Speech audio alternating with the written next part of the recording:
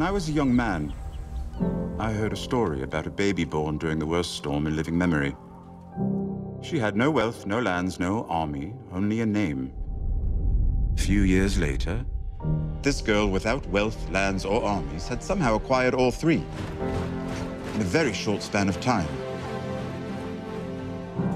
He thought she was our best, last chance to build a better world. Half the Targaryens went mad, didn't they? Burn them all! Daenerys is not her father. I believe in her. If the Mad King's daughter takes the Iron Throne, she'll destroy the realm as we know it. Your reign is over.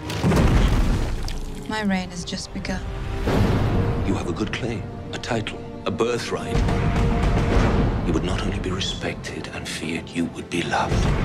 She's not our queen because she's the daughter of some king we never knew.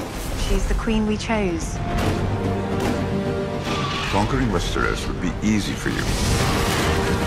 But you're not here to be Queen of the Ashes. Valar Morghulis. Yes, all men must die. But we are not men. All my life, I've known one goal. The Iron Throne. Taking it back from the people who destroyed my family. Until I met Jon. He loves you, you know that. You are my queen. I need to tell you something. My name, my real name, is Aegon Targaryen. You have a claim to the Iron Throne. A Targaryen alone in the world is a terrible thing. I don't have love here. I only have fear. Our queen's nature is fire and blood. This is a mistake. I'm here to free the world from tyrants. That is my destiny. And I will serve it no matter the cost. Dracarys!